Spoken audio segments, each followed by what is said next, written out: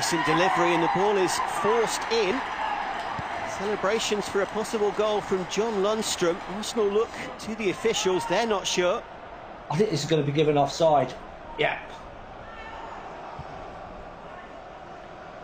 Tierney. Oh, Lacazette's upended. That's right on the edge of the box, and I think that could well be just about a penalty.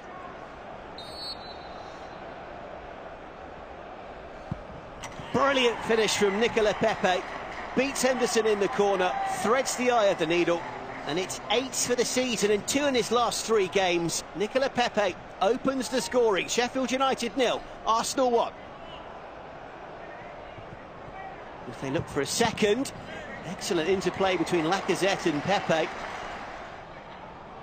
Excellent work as Maitland-Niles puts in a fizzing cross, testing the gloves of Henderson.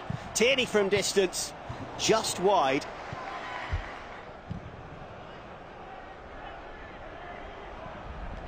Ooh, had to be careful there, didn't he, Emiliano Martinez? Oh, and a melee in the box, and finally the pressure tells. And David McGoldrick fires home his 3rd of the season. Here's the substitute.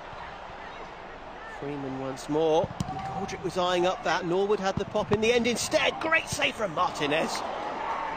Nketiah. Pepe screaming for the ball on the far side. Picks it up where? Opportunity maybe. Oh, and there it is!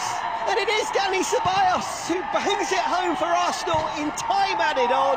Ceballos with his 3rd of the season. The semi-finals are now within touching distance. Sheffield United 1, Arsenal 2.